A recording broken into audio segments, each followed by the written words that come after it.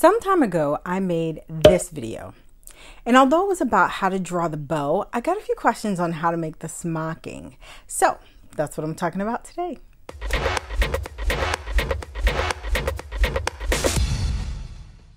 Welcome back to my channel. My name is Mikkel Drew Pelham. I am a digital fashion educator teaching digital fashion design and communication through my company, 383 Design Studio, as well as an adjunct professor at the Fashion Institute of Technology.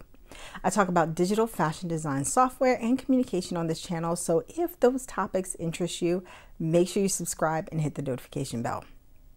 Drawing smocking is actually very simple, especially for a flat sketch, because you don't need it or want it really to be too detailed. You want to simplify the look so that it's clear to the manufacturer, pattern, or sample maker what you want. There are multiple ways to do smocking, and in fact, if you want to know how to actually create, not just draw smocking, there are many video tutorials right here on YouTube.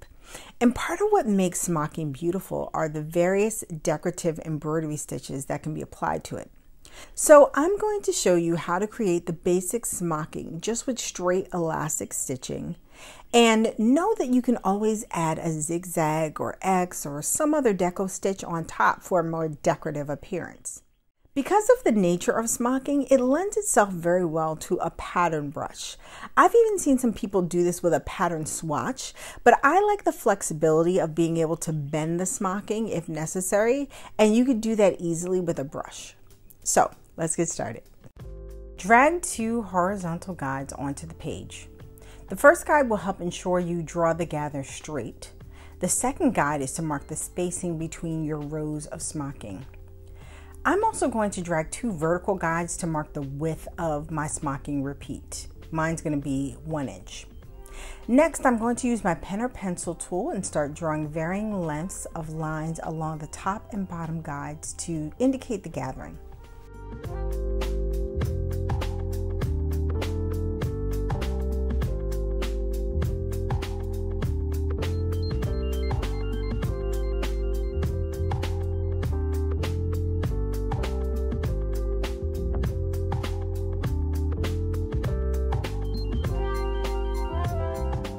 Try to make these as organic and varied as possible.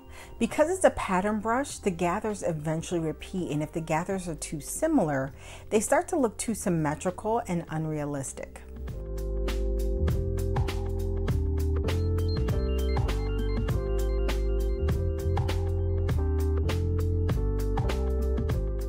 Once you create one row of gathers, create 2 rows of stitching. Now, I prefer to do this with solid lines, and you'll see what I mean in a minute, but plenty of people do this with a dashed line. Whenever I've used a dashed line with a brush, the repeat gets a little weird, so I just don't do it. But if you can make it work, use the dashed line to create the stitching. It'll probably be quicker.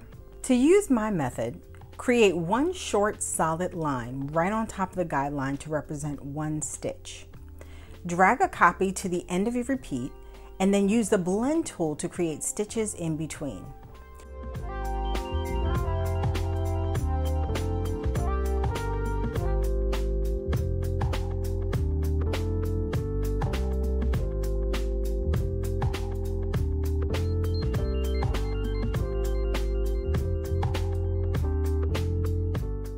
And you'll probably have to adjust the spacing so that there's enough space between the stitches and it doesn't end up looking like a solid line.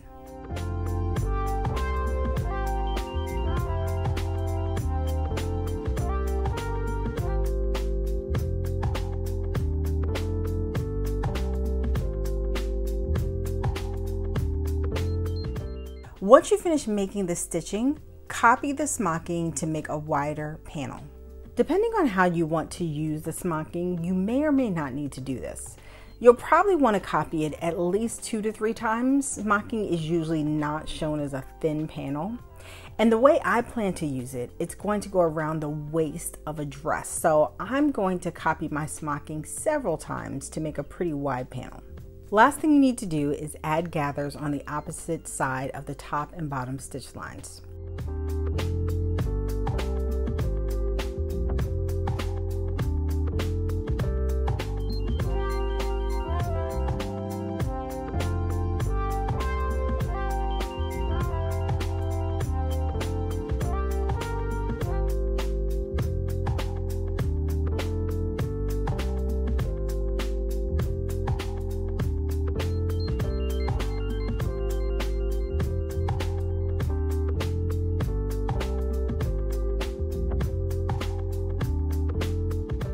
Create your definition box, drag the entire brush to the brushes panel, choose pattern brush, and make any other changes to the brush direction and colorization method.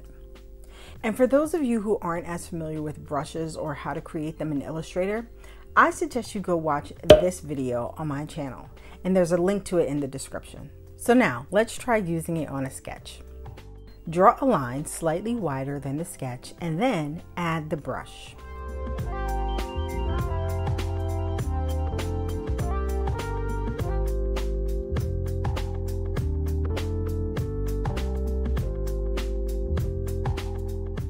To make sure it completely fills the space, cut the line with the brush, select the outline of the sketch, and then switch to draw inside mode. Then paste in place to add the brush to the sketch. Adjust the size and location of the brush if you need to, and then make sure you exit draw inside mode and go back to draw normal mode.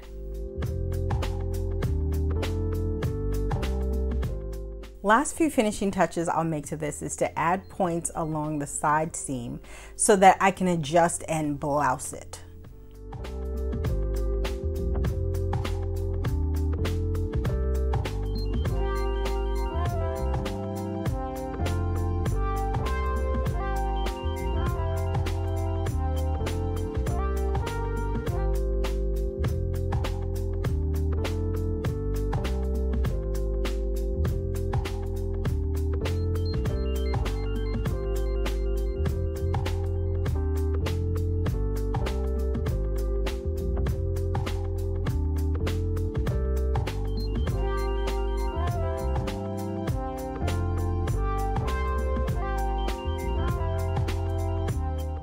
One thing to keep in mind is that you may have to go back and adjust the original repeat if it's not wide enough or it's too wide.